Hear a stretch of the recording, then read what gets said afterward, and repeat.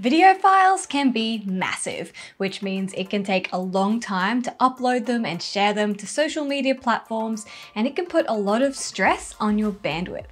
Large files can also chew up valuable space in systems like Google Drive, the cloud, or Vimeo if you're working with limited storage capacity. In this video, we're going to look at how to use a program called Handbrake to compress your video files without losing quality. Welcome back to another video training episode. My name is Rachel and I'm here to explain all the technical stuff so you can get your message out into the world using video. Make sure you subscribe for more video tips and techniques just like this. And now, let's get into it. Handbrake should only be used for finished video exports on your computer when you're ready for upload. Video files recorded and edited on your phone are already quite compressed and suitable for sharing on social media platforms. For this tutorial, I'm focusing on using Handbrake for Mac, but the processes are almost identical for Windows. So let's go step by step through the standard settings I use to compress all of my videos. You can download and install Handbrake from handbrake.fr, which I've linked in the description below. Once it's been downloaded and installed, open Handbrake from the Applications or Programs folder on your computer. A file browser window should automatically open when you launch the program for you to select your source video file that you'd like to compress. If not, click the Open Source button and select the video file you want to compress. First, rename your video file in the Save As section.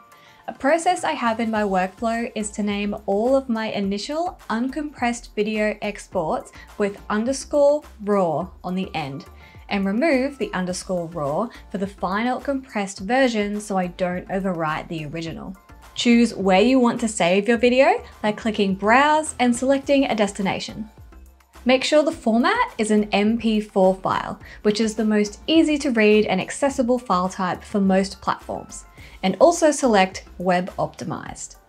Jump over to the dimensions and make sure they match your source file so there won't be any cropping of your video. Click over to the Video tab and make sure H.264 is selected in the video encoder and the frame rate is same as source, so it always matches the frame rate of your original source file. Select the Audio tab and make sure your audio bitrate is on the highest setting.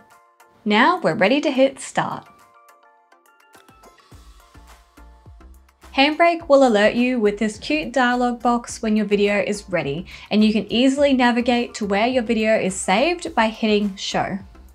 We can compare the file size of these two videos to see there is a significant difference in the final size. Some videos can compress even smaller depending on how much information is in your video. Watch it back to make sure there are no problems, and then you're ready for upload. Some final tips. If you're happy with the settings you're using, you can save a preset by clicking the plus sign and adding a title and description for these settings. You can also queue multiple videos for compression while another video is already being processed by opening a new source, checking the settings are correct, and hitting Add to Queue. You can open the queue window up here to watch the status of all your videos. If you found this video helpful, please give it a big thumbs up and leave your questions in the comments below so I can answer them for you. Hit subscribe for more video tips and techniques, and I will see you next time.